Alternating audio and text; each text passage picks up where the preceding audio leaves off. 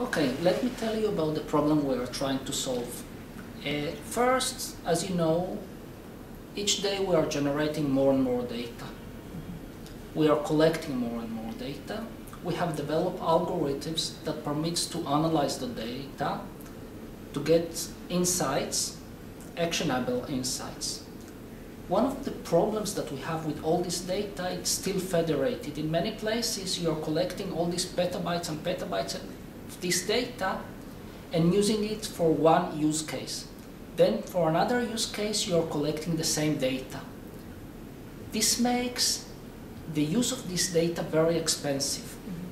If you could just collect this data once and have it for everybody, for all the analytics use cases available in a format, in a dictionary that can be understandable by everybody, you can not just save a lot of money, but it will be also an enabler to innovation, because now you could use this data for use cases that could not permit the huge amount of money that will cost collecting this data. This is the catalyst. The catalyst is about the analytic big data repository, creating one big data repository that can be used by many stakeholders, either internal stakeholders, different products bought from different companies, and different analytics uses.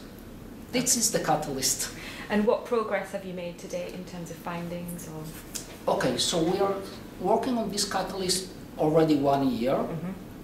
First, we start by investigating, is this something doable? What is the concept? What is the right concept? Then the second phase of the catalyst was to take this concept and to do a kind of proof of concept. So in San Jose, we presented several applications using this same data, this same data repository. But it still wasn't formalized. So we still didn't have any data dictionary, any definition that can be spread and can be used by everybody. Only the Catalyst players knew about it. So that was great, but it was just a proof of concept. For NIS, as part of the Catalyst, we're planning to create a data dictionary and to have it open for all the participants, and not only the participants, to create from it an industry standard. And this is the goal for NIS. And I think it has a lot of value because, you know, it will permit third parties, internal users, to start using the same data, to know what they can expect to find in this data repository, to know how to access it, and to build on top of it their use cases. Okay. And who do you think should be interested in this catalyst? So if people are coming to Nice, who should come and see you or talk to you? Well, practically everybody.